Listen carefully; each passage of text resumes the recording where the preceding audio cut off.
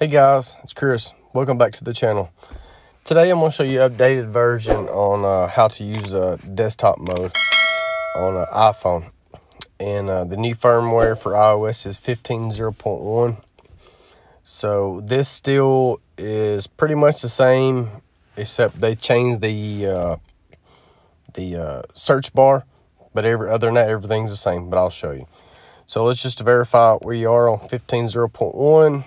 We'll go to Settings, General, About, 15.0.1.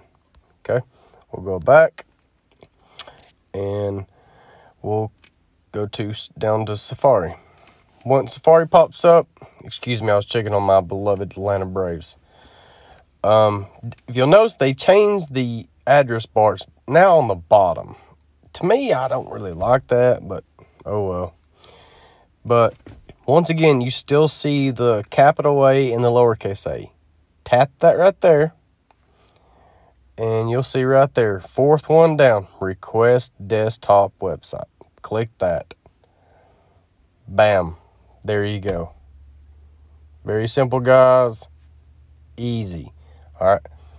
This is your desktop. I have it on dark mode. You can have it on light mode.